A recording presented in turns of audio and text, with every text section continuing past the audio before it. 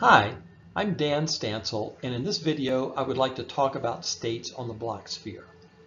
Or more specifically, where does this equation come from? It shows up in almost all introductions to quantum computing, but usually with very little explanation about where it comes from, other than identifying theta and phi as angles on the Bloch sphere. If you've begun to look into quantum computing, you probably know that zeros and ones are represented by quantum states denoted by the ket notation shown here. However, a key difference between classical and quantum computing is that a quantum bit or qubit can not only be 0 or 1, but can also be in a superposition state that is a mixture of 0 and 1. A general superposition state is usually written in the form shown here and visualized as a vector pointing to the surface of the Bloch sphere with angles theta and phi.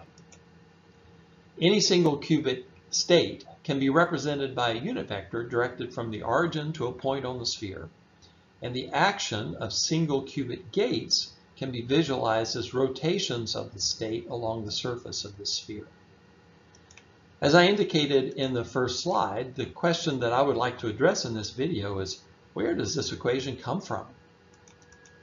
Before we get started, you may notice some unexpected aspects of how states are represented on the Bloch sphere. For example, we know the states 0 and 1 are orthogonal to one another. That is, their inner product gives 0. However, these states are depicted as collinear on the Bloch sphere.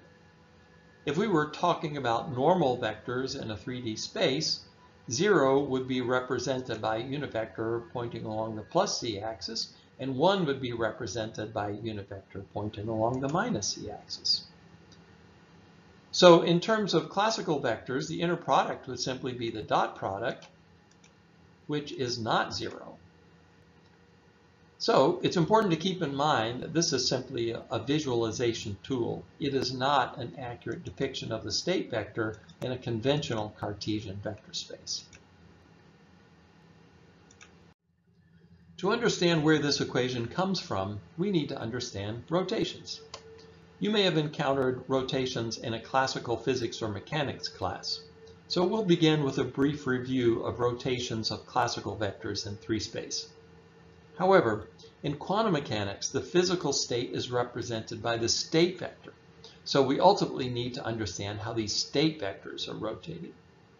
Consider the rotation of a classical vector around the z-axis by the angle theta in the counterclockwise direction, as shown in this diagram.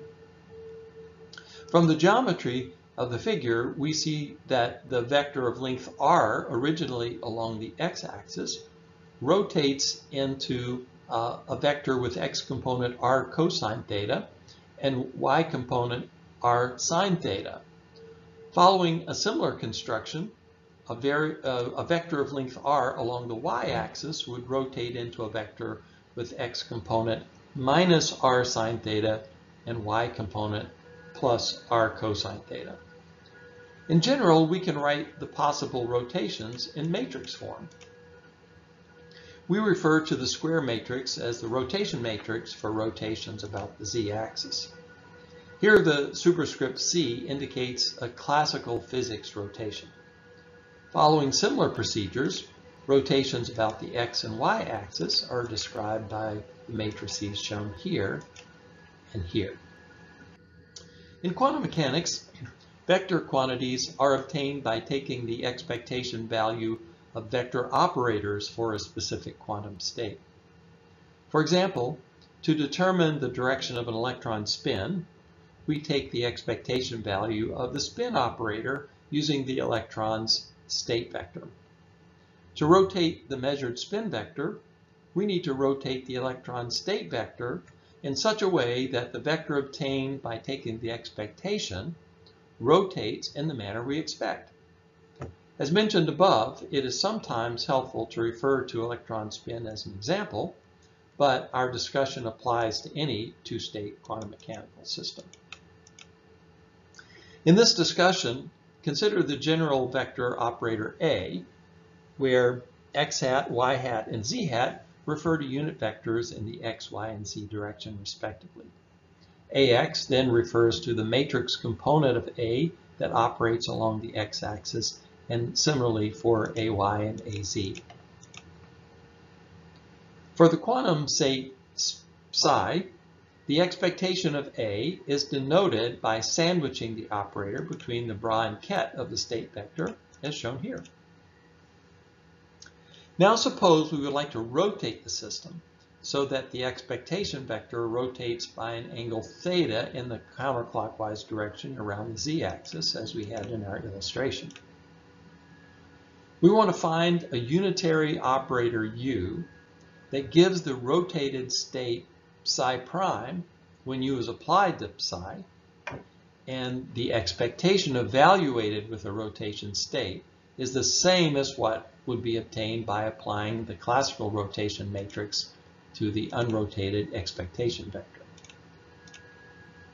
Remember that a unitary operator is one for which the Hermitian conjugate is the inverse, that is, u dagger u equals 1, and the Hermitian conjugate is obtained by taking the transpose and then taking the complex conjugate of an operator.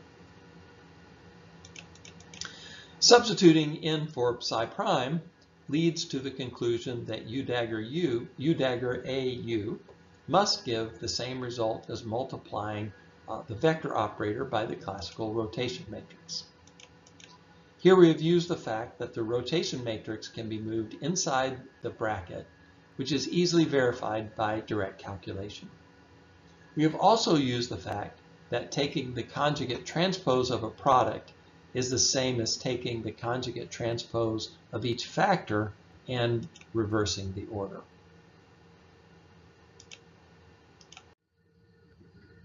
To simplify our consideration of rotations, let's consider an infinitesimal rotation epsilon about the axis n hat, the unit vector in the desired axis of rotation. In this case, we anticipate that u will differ only slightly from the identity operator.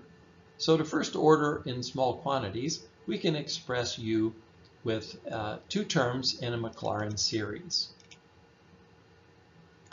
Here, sigma is an arbitrary Hermitian vector operator that is yet to be determined. Remember that a Hermitian operator A is one for which A dagger equals A. The fact that sigma is Hermitian, along with the coefficient I on the second term, ensures that u is indeed unitary to first order in epsilon. Note, we could have absorbed the factor of 1/2 into the so far unspecified sigma, but including it explicitly as shown here will lead us to the definition of sigma that is most commonly used.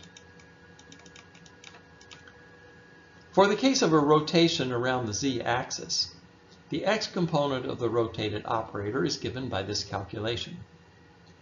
On the right-hand side of the first line, we have used the small angle approximations to the elements of the rotation vector RC. That is, cosine epsilon is approximately 1, and sine of epsilon is approximately equal to epsilon. Going from the second to the third line, we have neglected terms of second order in epsilon. The square bracket notation on the last line is called a commutator and simply means sigma z ax minus ax sigma z, as shown in the previous line. Now, if ax and sigma z were ordinary numbers, this last equation would imply that ay equals 0, since ordinary numbers commute. However, if these operators are represented by matrices, then more general solutions can exist, since matrix multiplication is not commutative in general. Similar calculations for the y and z components of the expression we are evaluating lead to these additional commutators involving sigma z and ay and sigma z and az. Rotations about the x and y axes lead to additional commutation relations as shown here.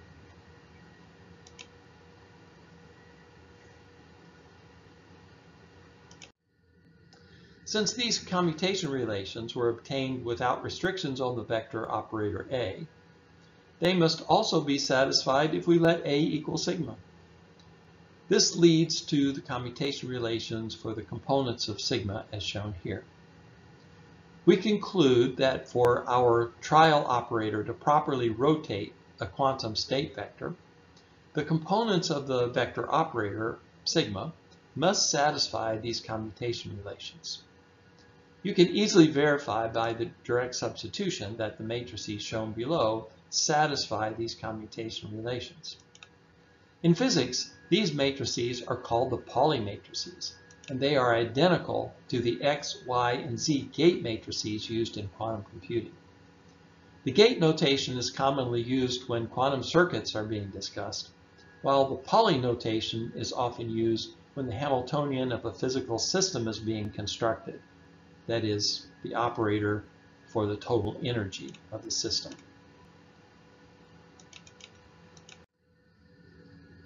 So far, we have seen how to perform infinitesimal rotations.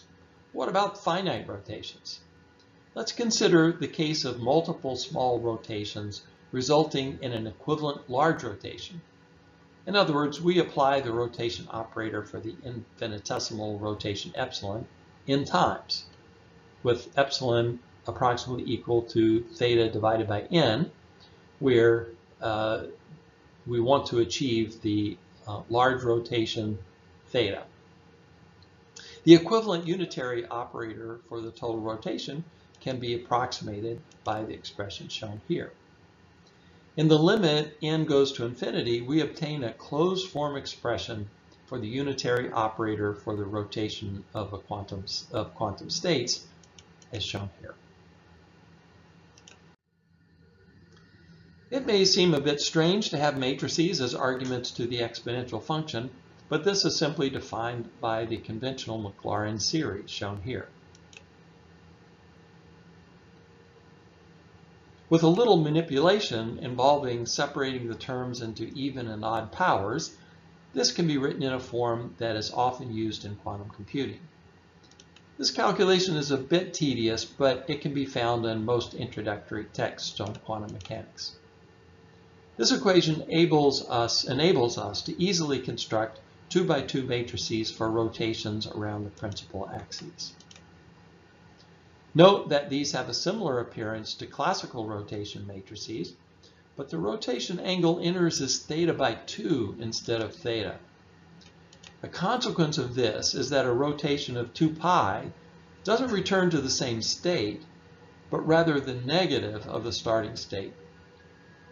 However, since the measured expectation values are proportional to the magnitude squared of the state vector amplitude, the sign change has no measurable result. Now consider a state vector pointing along the z-axis represented by the ket with a 0. The state vector can be rotated into any other direction represented by a point on a unit sphere with 2 rotations. First, rotate an angle theta about the y-axis, and then an angle phi about the z-axis. Multiplying out the matrices and simplifying leads to the expression on the last line. Since an overall phase will not affect a measurement, we can represent any single qubit state psi as this final expression. The term global phase or overall phase is used to describe a phase that affects both basis states. 2 quantum states that differ only by a global phase are indistinguishable. The term local phase or relative phase is used to describe a phase difference between the 2 basis states. 2 quantum states with different local phases are distinctly different states. Usual practice is to associate the phase only with the one component, but it's not a requirement. It's the difference in phase between the 2 components that is relevant. To confirm that this works the way we think it should, let's calculate the expected value of the x component of the spin vector operator. First, let's expand the state psi on the right. Then the operators sigma x can be cleared by recognizing that an x gate simply flips the qubit state.